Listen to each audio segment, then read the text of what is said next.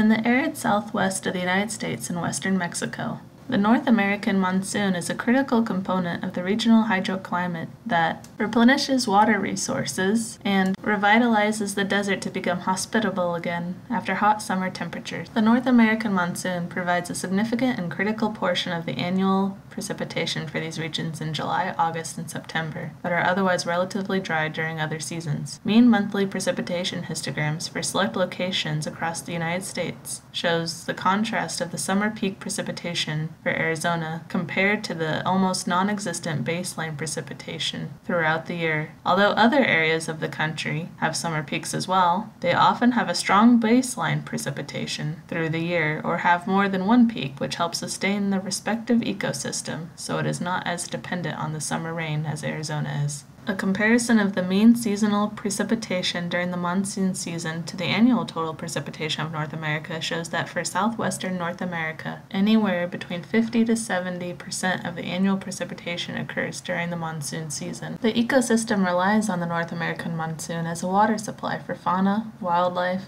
replenishing waterways, and recharging desert aquifers. According to one study, nearly 25% of the rainfall from monsoon storms was retained in stream beds and percolated to groundwater storage. Society in this region also greatly relies on the monsoon precipitation for agriculture, livestock, water supply, recreational activities, and other economic concerns. So what causes the North American monsoon? The monsoon is caused by seasonal reversal of wind direction due to differential heating between land mass and ocean in the tropics.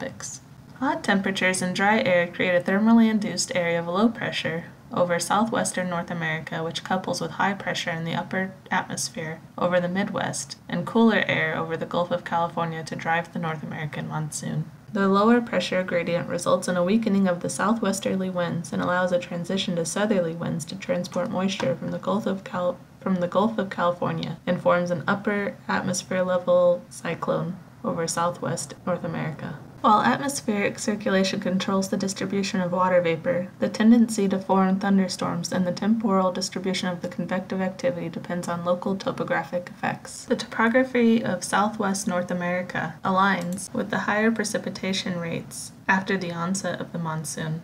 Although the driving factors for the monsoon onset appear relatively simple, the monsoon is affected by seasonal and longer timescales of complex interactions between both the Pacific and Atlantic Oceans, atmosphere, and landmass. Even though the North American monsoon is best known for its influence on the southwest hydroclimate, it affects the hydroclimate of the Midwest and East Coast. Evolution of the vertical structure of moisture transport immediately prior to and after the onset of the monsoon shows the formation of the North American monsoon anticyclone and the effects on the Midwest, which causes dry air conditions, and the East Coast, which creates a trough and makes wet conditions. The onset of the North American monsoon begins in mid-June in Mexico, and the monsoon rapidly transports north such that the onset is at the beginning of July in Arizona.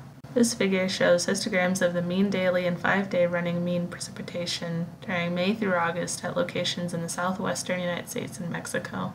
It shows that the onset in Mexico is often in June and later in July further north. It also demonstrates that there's greater precipitation closer to the ocean in Mexico, and this effect peters out to the north. One of the major concerns of climate change is how it will impact local and regional hydroclimate. Studies have found that as temperatures increase, the prevalence and duration of drought will also increase. Additionally, climate models have shown that warmer air will allow more moisture to be retained in the atmosphere and will result in a shift in jet streams northward and result in an increase in frequency of severe storms. A recent study in southeastern Arizona used a dense network of rain gauges to monitor the local convective variability of the monsoon thunderstorms. Their results did confirm the monsoon storms were intensifying, and it made headlines this summer. One glance at the standardized anomaly of temperature for Arizona